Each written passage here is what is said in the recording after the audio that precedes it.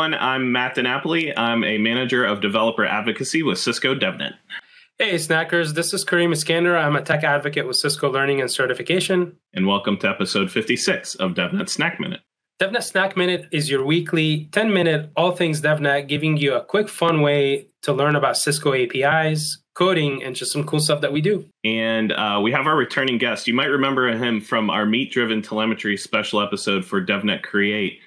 Quinn Snyder is going to join us today and talk to us about something called Atlantis. But before we get started, Quinn, would you mind introducing yourself again for those new to DevNet Snack Minute? Yeah, I feel, this is my third time. I think at some point I will be obtaining distinguished snacker status. But for those of you who haven't had the pleasure of watching a Snack Minute with me in it, my name is Quinn Snyder. I'm a developer advocate with Cisco's DevNet and Dev Relations Organization.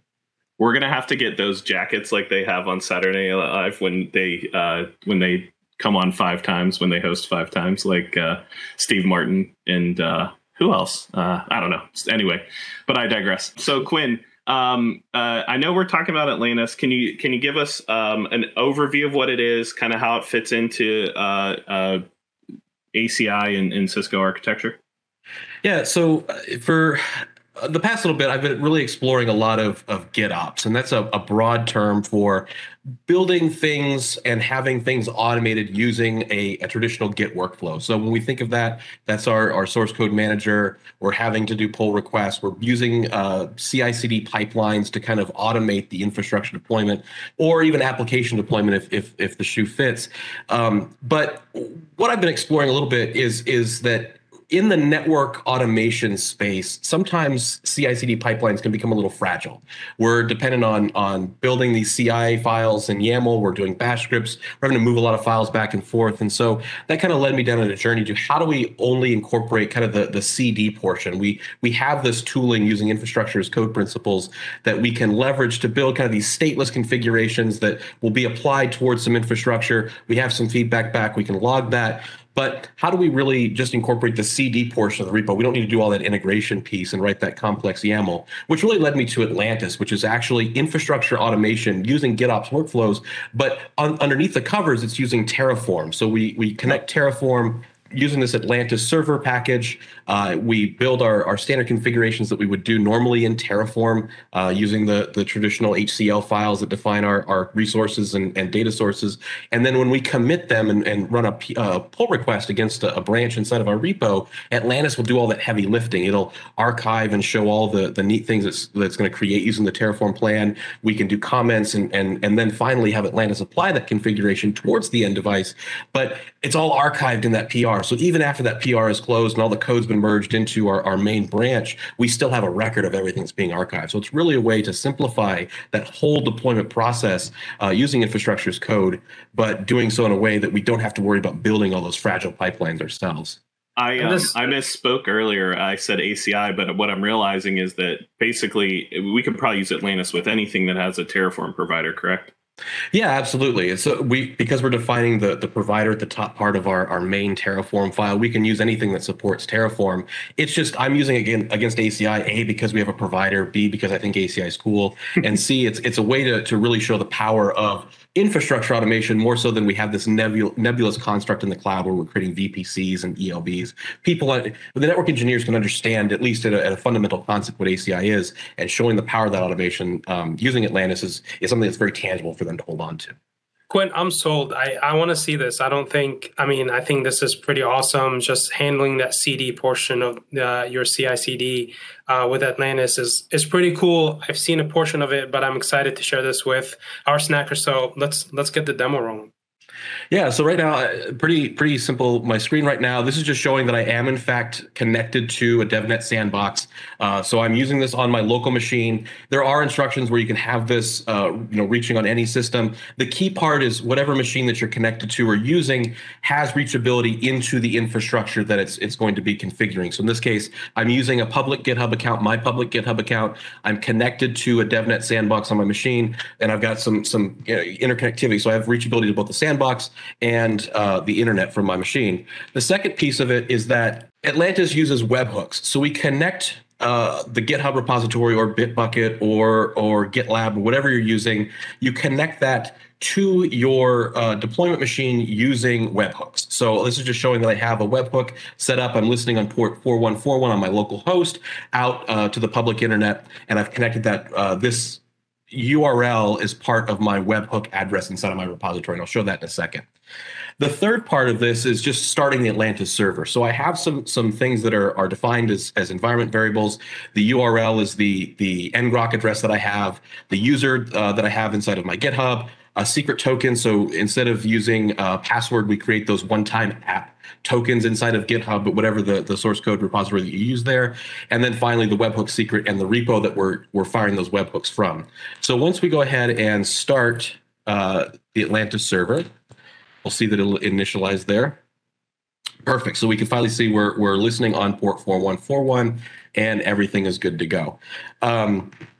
With this, I have in VS Code, I have a branch set up inside of this SnackMinute GitOps repo. Inside of the main repository, all I have is a README. So there's no branches here. We just have the main, and all it contains is a README. So there's nothing up my sleeve here, even though I am wearing the long sleeves.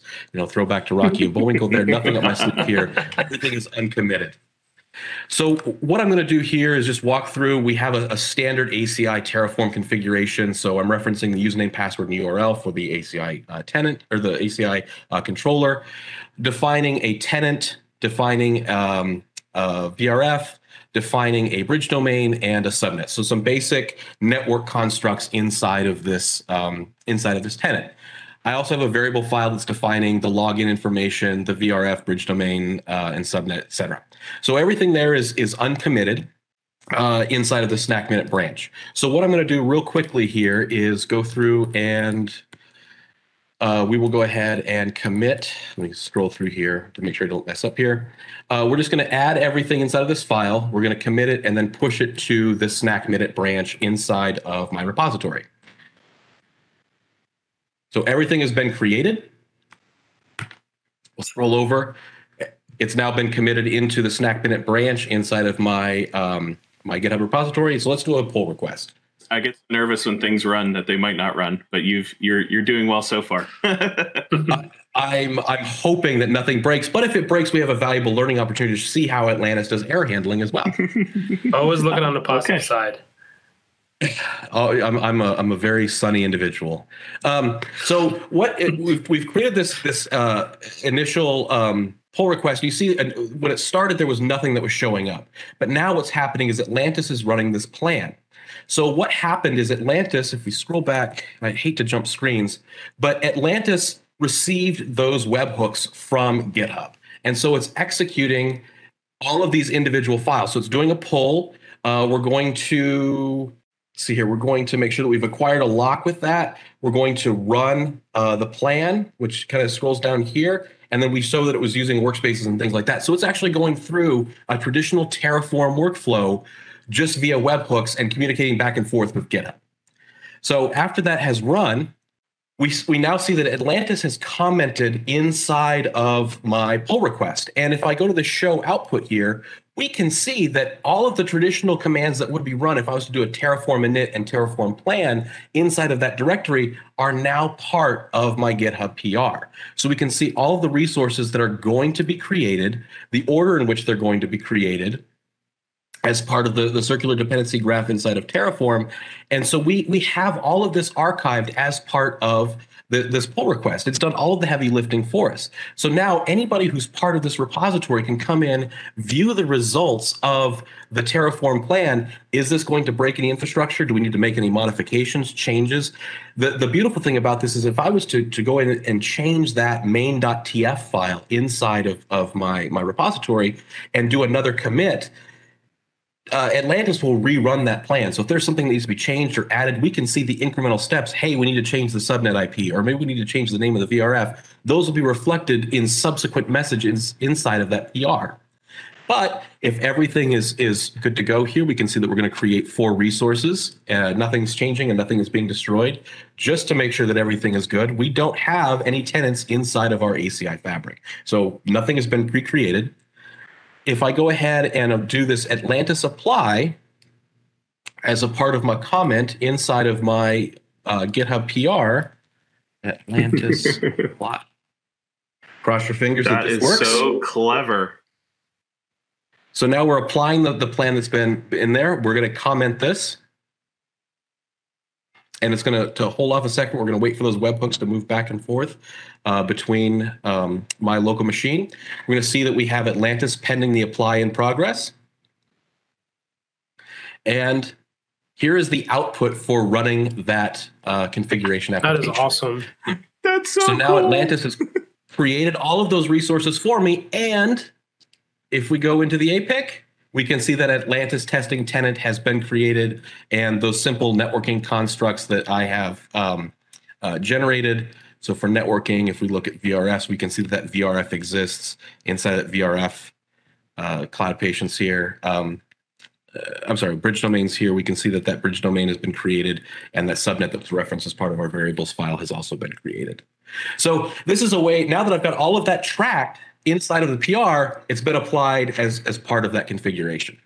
And now we have documentation for any PR that occurs. We didn't have to jump between command line launching. We didn't have to go into the GUI. Everything occurred within the Git operation, which, if we're working our CI/CD pipeline, is the one spot that we have to worry about anyway. This is amazing. Not to mention, I can revert, right? If I make a mistake where I create some tenants that they're not intended to be there, I can just simply revert back, and it would delete it. Yeah, we can delete that. The other beautiful part about this is if we're talking about a traditional CI/CD pipeline, we have to handle a lot of that icky stuff, I should say. So if we're using Terraform, we want to be able to make sure that if we've got multiple people working inside this repo, that only one person has access to committing those resources to the end device at any one time. So things like Terraform Cloud solve that with concurrency and locking and things like that. But we would have to natively build that into our CI/CD pipeline. Right now, even though I have all of this configuration applied inside of the pipeline, I haven't closed this PR. So right now, Atlantis has locked this repository from anyone else making any changes to the configuration on the end device until I close that PR. So this makes sure that I have a very consistent methodology, and I only have one person making changes on the infrastructure at any one time.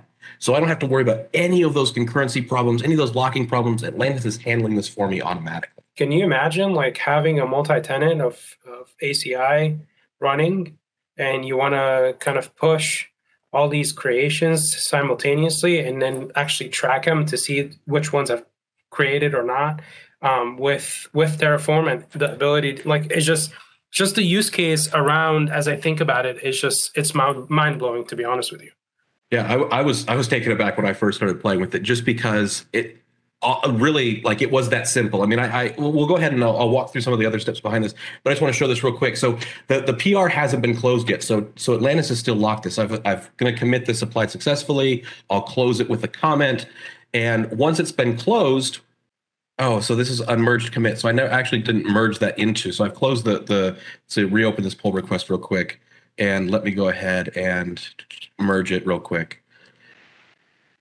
Because I didn't merge the branch, I just closed it. What you'll see here in the logs is that we did not unlock this. Yeah, so right here, we did not unlock this until I merged that PR. So Atlantis had locked the system. Even though I closed it, I never merged it. So until it's merged, we don't remove those locks. So it's making sure that we only have one open PR that has been unmerged at any one point in time. So now that we have all that done, we've deleted the locks in the workspace, everything is back to normal, and we can see that inside of the repository, we can go back here and go to the main code. We can see that the main branch, we have the variable and the main file there. And really going back to that ease of setup that I was talking about earlier, the only thing that I really had to do, aside from ensuring that I had that application token with repository permissions inside of my repository, or inside of my overall GitHub account, was setting up webhooks. So all I've done is I've set up a webhook pointing to my ngrok address. It's sending JSON payload. And these 4 checkboxes, issue comments, pull request reviews, pull requests, and pushes. So it's really as simple as setting up a webhook between your server and your source code manager of choice, whatever the Git, running the server, and we have this full CD pipeline built automatically for us using Terraform. There's nothing complex about it. Point, click, few tokens, export some environment variables, and run the server, and you've got deployment. Well, Quinn, this is amazing. I can't wait to get my hands on this and start working with it. I think that's fantastic. Thank you for showing us this for real. Unfortunately, that's all the time we have for this week. Congratulations on your 3rd episode. I think you're in the running with a couple other people for 3rd time guest. But thank you again for joining us and showing us this awesome utility. DevNet Snackers. We'll see you guys next time on the next episode of DevNet Snack Minute. Thanks, Snackers, and thank you, Quinn.